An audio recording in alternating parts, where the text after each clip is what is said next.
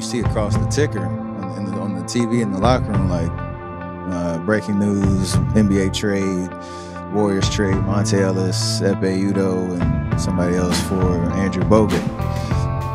That's how we found out. So wow. We were in the locker room. What?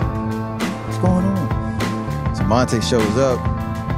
He just got off the phone with his agent. They just called him. This is maybe an hour and a half before the game, 2 hours before the game. So then, he's kind of like emotional, but kind of resolute on like this is happening. Like forget y'all. Like not the team, but forget the organization in terms of like he was the true ultimate warrior. Like he was a fan favorite, deservedly so. We Believe, the last one from the We Believe team, had grown into a veteran, presence and leader in that respect. So it's a tough blow for like all of Dub Nation. It wasn't really received.